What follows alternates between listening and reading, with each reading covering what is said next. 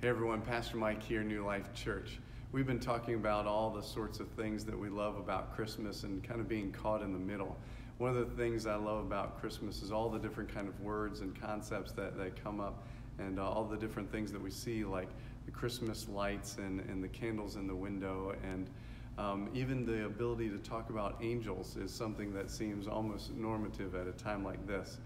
I love how Hebrews chapter 13 verse 2 puts it, don't forget to show hospitality, because in doing so some have entertained angels.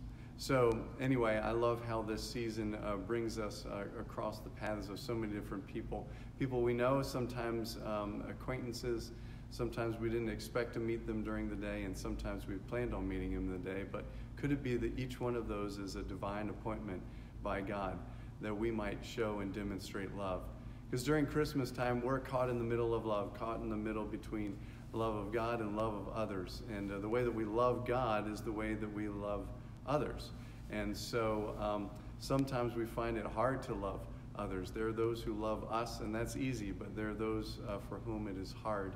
And to love the stranger, that's another thing as well. So this Sunday, we want to talk about how do we have a generous love towards all, because God had a generous love towards us when he came, and he loved even those he knew weren't going to love him back. So I look forward to seeing you in worship this Sunday at 9 a.m. or 10:45 a.m. as we continue to celebrate the birth of Christ and anticipate his coming. See you soon. Hope you're having a great week. God bless.